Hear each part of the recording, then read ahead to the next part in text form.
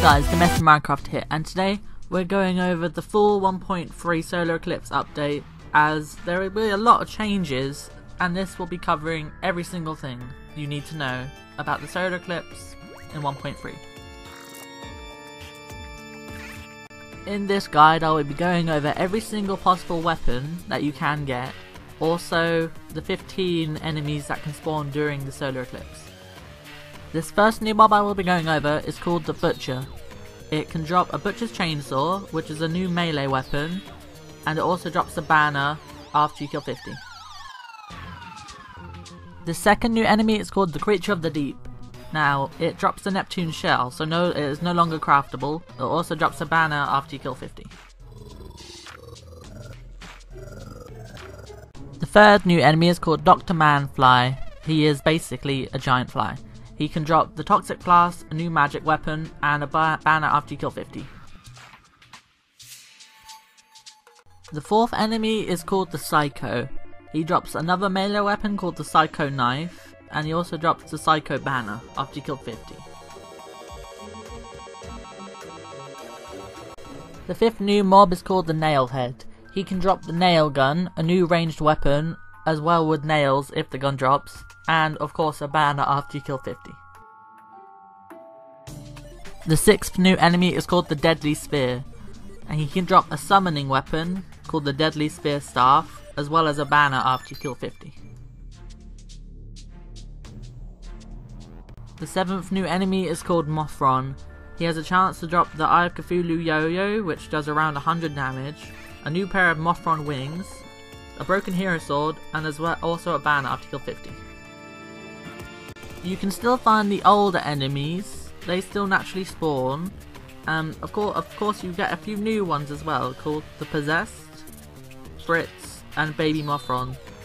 Baby Mothron does not drop anything, so it can be quite deadly, but yeah, just don't bother with that one. Fritz, well, he can drop a banner as well as the Possessed, and you have the same drops for the rest of your prior 1.3 enemies, except the Reaper, who now has a higher chance to drop his Death Sickle.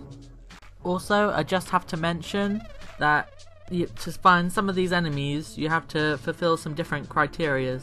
So the default enemies are Frankenstein, Vampire, Izor, Swamp Thing, Fritz, Creature of the Deep, and the Possessed. And you need to defeat the mechanical bosses in order to find a Reaper, the Baby Mothron, or Mothron. And finally, you have to defeat Plantera to find a Dr. Manfly, Nailhead, Psycho, Pig Butcher, and Deadly Spears. But now I will cover all the weapons and items that can be dropped from the Solar Eclipse.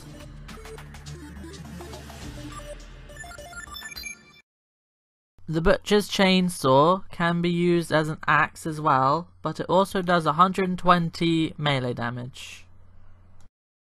The Deadly Spear Staff deals 50 summon damage, and the more summons you can have, the more minions, the more damage it will deal. The Toxic Flask deals 42 magic damage. The Eye of Cthulhu Yo-Yo deals 115 melee damage and can be increased with any yo-yo accessories. The Nail Gun deals 85 range damage and the nails deal 30 damage. The Psycho Knife deals 70 damage and it allows you to enter stealth mode, similar to when you're wearing the Shroomite armor.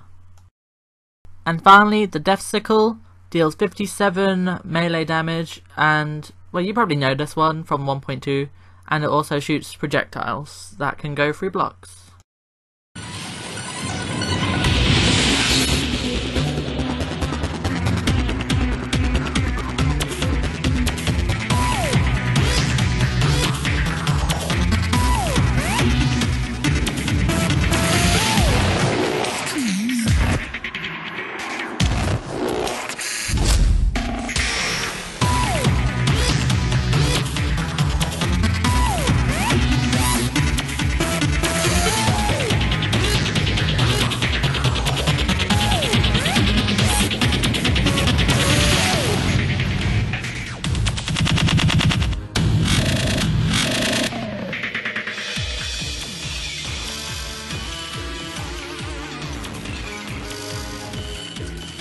Now, if you've played Terraria and 1.2 updates, you'll know the Solar Eclipse has a 1 in 20% chance to spawn every day. But in the 1.3 update, there's this new summoning item called the Solar Tablet, which is crafted from 3 to 6 solar fragments. I'll put the actual number on screen, and they can be obtained from the Lizard Temple, and they drop off all the mobs. So there's a great way to farm any items you need from the Solar Eclipse. And that just about covers the 1.3 Solar Eclipse. So I hope you guys enjoyed this video. Please remember to like, comment and subscribe in this video if it was helpful. And there will also be other guides like for the newer features. But yeah, I'll see you guys in the next video.